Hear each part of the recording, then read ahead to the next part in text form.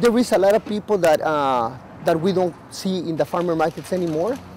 We used to have customers that will come and spend, let's say, $20. Some of them are spending 5, 7, 10, and many people doesn't show up anymore. I've seen a huge decrease in sales in flowers especially. We've been in a really bad shape for 5 years. Well, I feel it, you know, it kind of hits close to home. I kind of know what it feels like and how hard those guys work.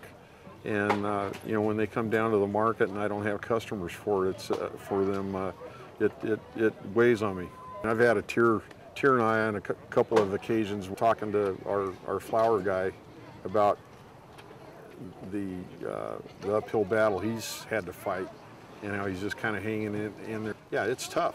Whenever we are in a recession this bad, it's not going to get better in 2 or 3 days. May take another 10 years to get where we used to be before. Maybe we will never get there. I will be very happy to keep going, you know. Oh yeah, that's what I think I'm going to do till I die. Thank you, ladies. Have a good night.